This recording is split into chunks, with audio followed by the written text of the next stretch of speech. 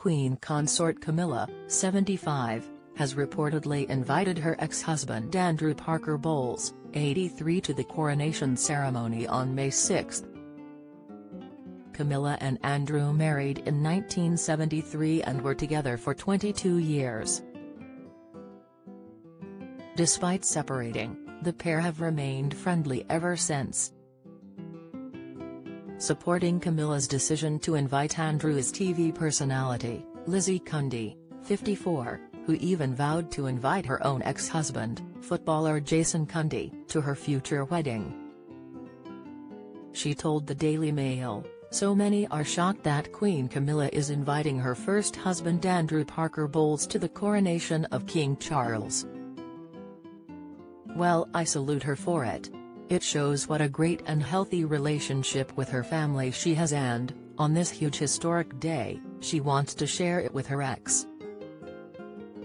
James Corden snatches his phone away after Prince Harry calls. "Many might not understand this, and though I'm never likely to have a coronation, I would definitely invite my ex-husband to my wedding if I were to marry again."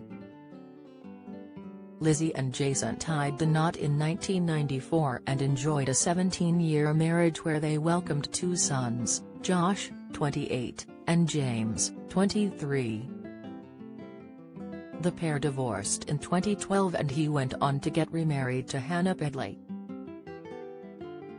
Meanwhile, Camilla and Andrew share two children, Tom Parker, 48, and Laura Lopes, 45, as well as 4 grandchildren.